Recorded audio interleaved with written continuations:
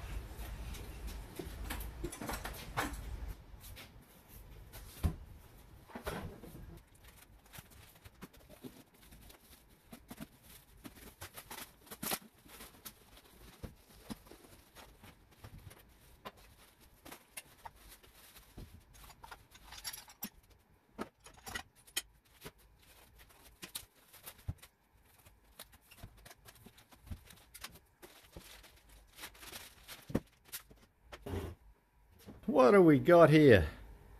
We got a scooter frame, big one, you know, for normal bicycle wheels, without the wheels. We have a little mini bike with tiny little dirt bike wheels with no motor. She's had better days. The suspension and everything's all pretty rat shit. I mean, pretty buggered. But the brakes work. Like it's only cable over mechanical caliper, so it's hard for them to go wrong. So I've got that. Got a little old 5 horsepower, the old Honda. She's pretty grubby. Come off a pressure washer, and it's got a 19mm shaft, which is ideal because the torque converter, it suits a 19mm shaft. And then we got this massive big 65 tooth 420 pitch rear sprocket, because these units have a, if you can see it down in there, a 420 pitch little tooth. I think it's a 10 or a 12 on that, and then I've got a massive big chain there to we can make it all sort of happen. So the plan is to make this scooter into a petrol powered scooter. So put the old Honda on it, put the torque converter on it with a cover. Of course we're going to use the safety cover, and use the wheels off this thing with its brakes somehow. Now the sprocket on the rear of these is not 420. So we either got to try and adapt the big sprocket or just join it up to this one. I'm not sure yet. So we'll make it work somehow. I'm not real sure if I'm going to use the rear swing arm. One way or another, we're going to get it on the back here. So she's a quick and dirty sort of build. Nothing's fancy and new other than the torque converter and the chains and so forth. So let's start chucking some stuff together and see what we end up with. So let's get into it, see if we can have some fun this afternoon. Here we go.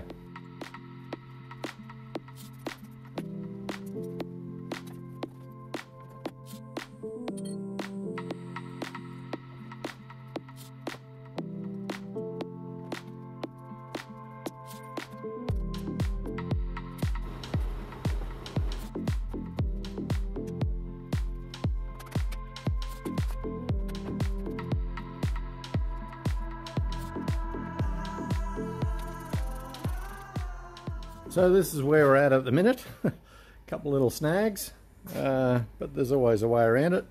Now the rear swing arm, I thought, maybe I could just put the wheel straight in the original where the bicycle one went.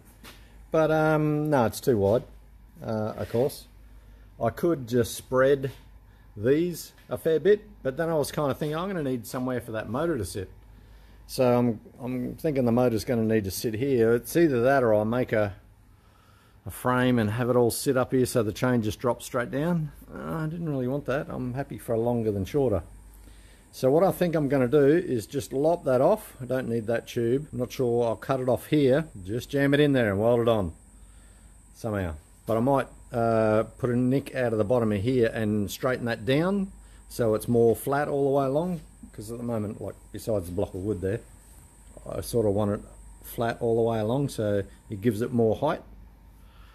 If that kind of makes sense. So I can do the back end, that'll be fine, and then I'll have all this room here to mount the 5 horsepower Honda, and then I'll still have room to stand on and step off or whatever.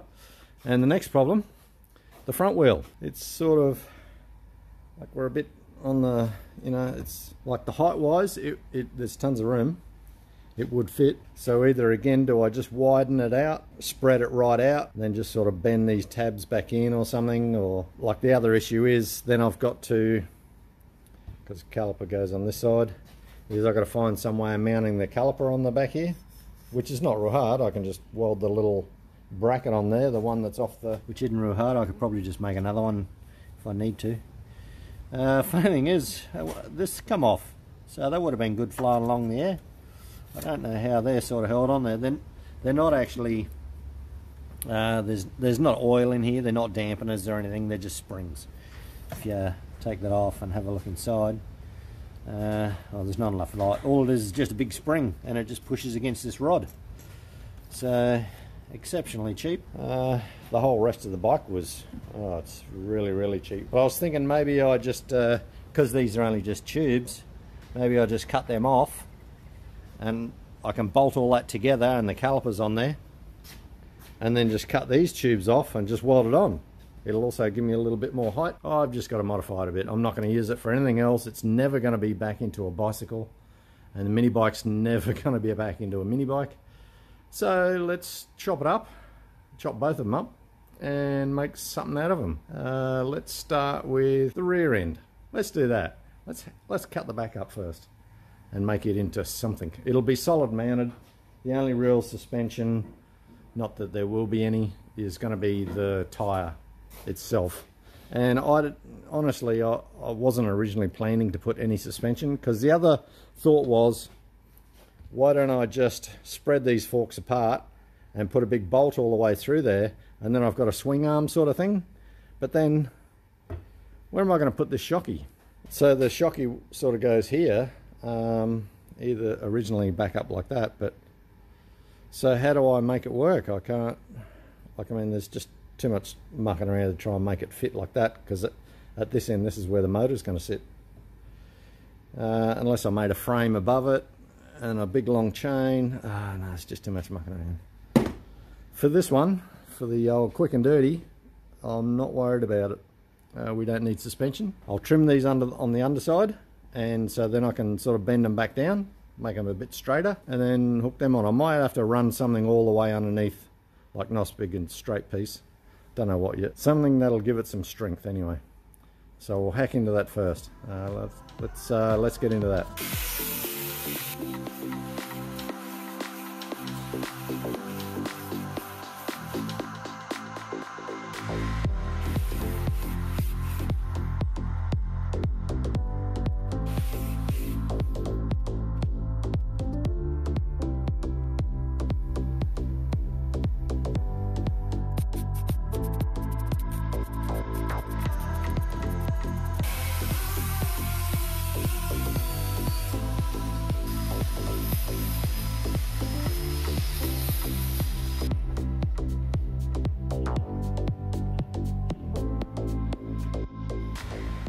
Okay, for some reason, cameras only work when you push the record button. So we've missed a bit, and so I've joined it on. Anyway, we have a nice big long deck, room for the motor. I'll just flip it over, and we'll start doing the front bit. We're probably going to have to do the same. Here we go.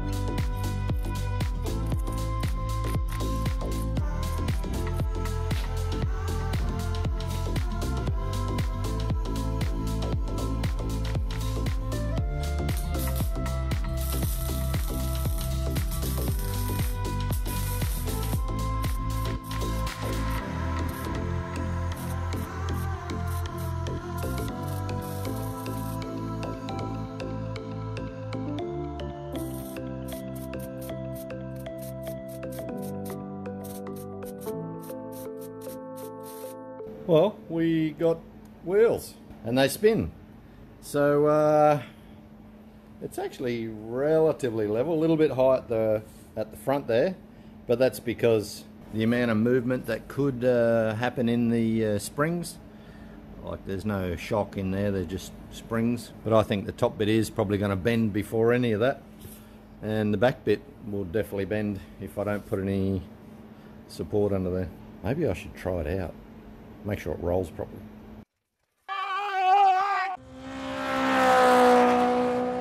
Whew. Okay, so I'm still alive. Okay, I didn't think about no brakes. But anyway, it goes downhill pretty well. Nice and easy, steers really well. I didn't see those springs go in and out, but hey, you know, it's a quick and dirty sort of build, this one. Anyway, so I got the motor sitting about where I want it, but I think it's going to have to go further across to allow for the sprocket and the torque converter and things like that. We'll start getting all the torque converter and everything bolted onto the shaft and everything. I'll clean the shaft up, it's been sitting around for a while, and go from there. I got it off a fella who said he's not sure if it still works or not. The pressure washer side didn't work off the pressure cleaner unit, and he said yeah, I could have it. So I took it home. As I took it off the ute, I gave the throttle a couple of pulls and started. So I thought, oh, I'm going to keep that. So anyway, I'll fiddle with that torque converter. We'll see if we can get the motor mounted. We might get around the brakes, maybe. Brakes are so overrated. I don't know what people want about. So let's get these wheels to turn by themselves instead of me, or killing myself.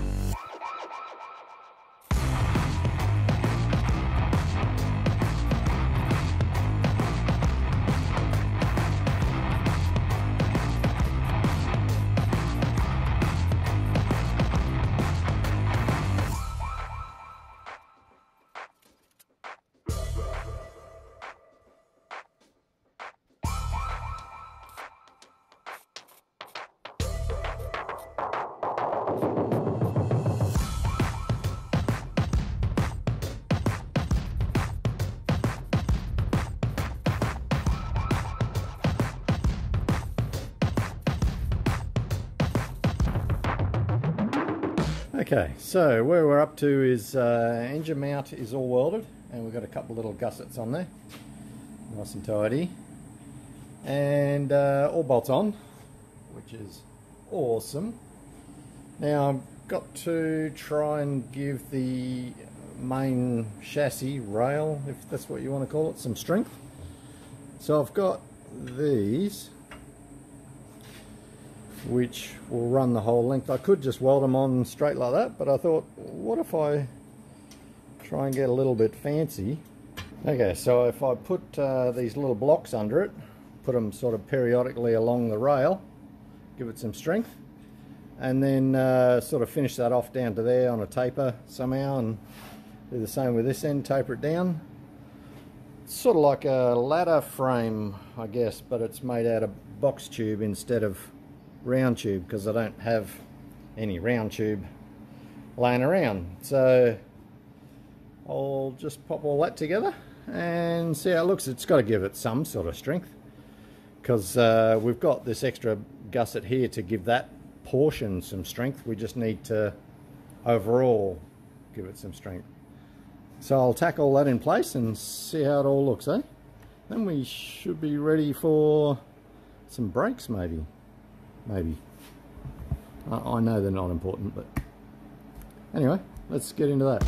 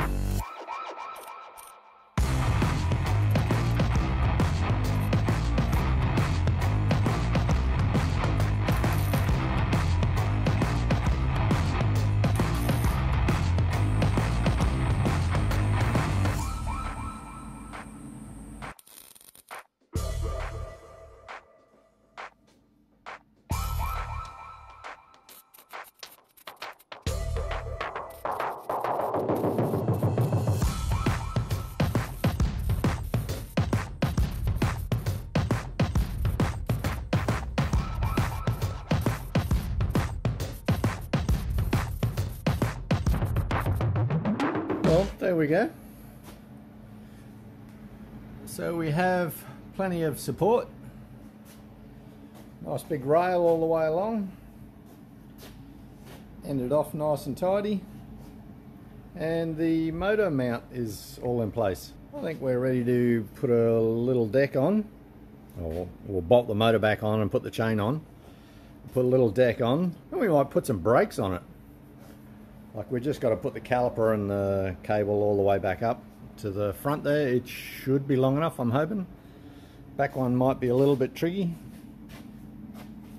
Like, it's all in operation, so all I got to do is run a cable of some kind to go. It's a bit longer than the original, so anyways, we're getting somewhere. You know how I said it was going to be quick and dirty? Well, I kind of got too tidy and wanted to make it stronger, and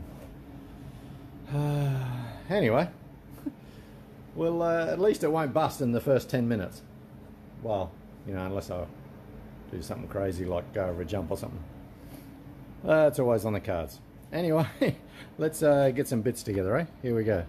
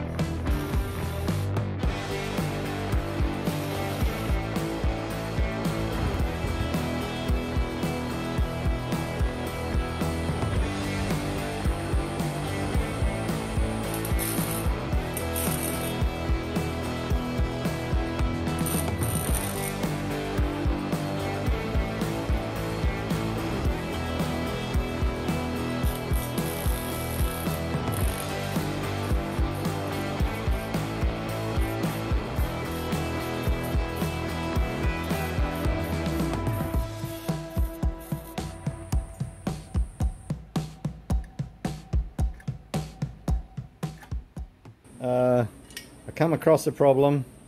Here's the old muffler, like it had that shield over it, that one there, which I'll probably put back. The only thing is, one of the bolts come out really easy and the other one snap. So we've got a broken bolt inside the head. Lovely, just what we wanted. So I've just put this inside that hole and I've just jammed a rag in there.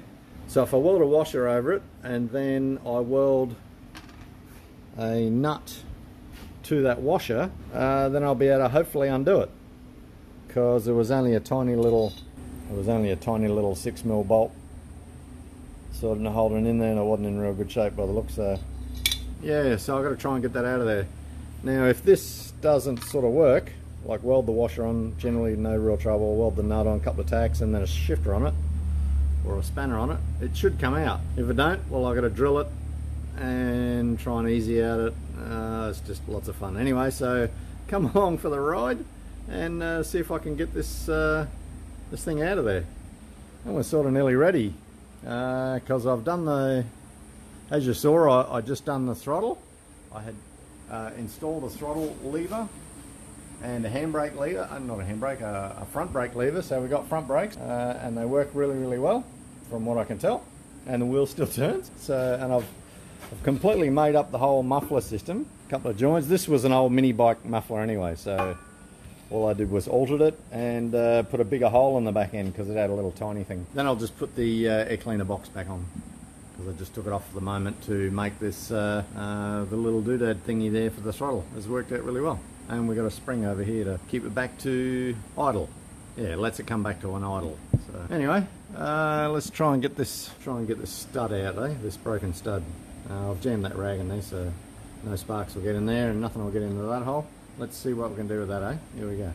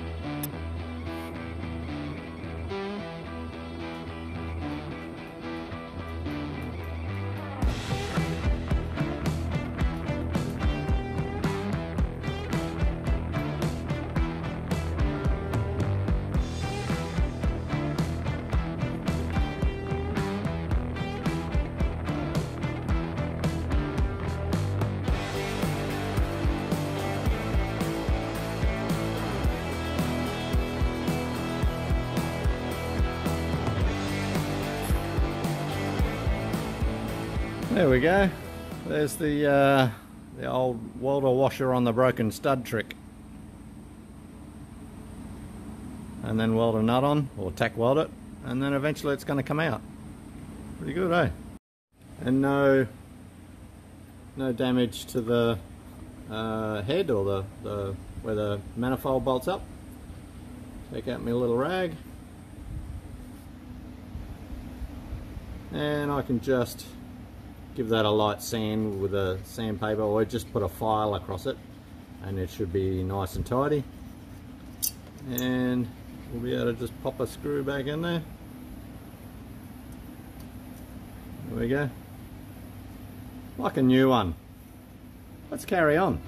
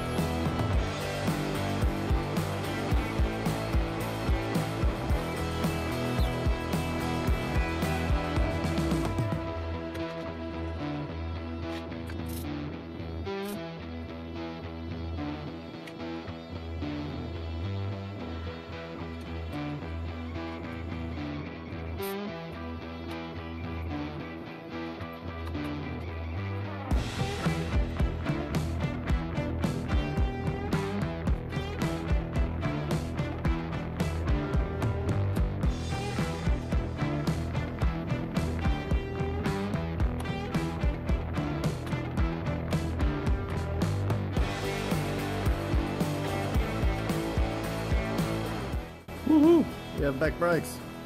That's the way. We got brakes, we got throttle, front brakes. Oh yeah. We should be right to give it a shot. I'll just pop you guys on the tripod, see what we can do, eh? See if I can get it running.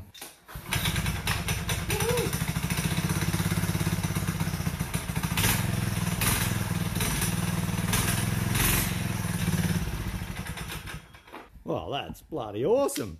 I reckon that's, I don't know, well, yeah, it's a beast. So I think I should do a couple of tests with it before I actually go for a ride. So let's try that.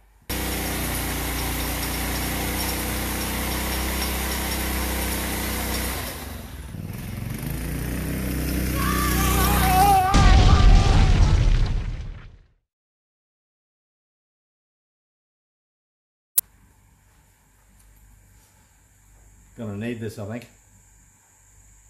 Here we go.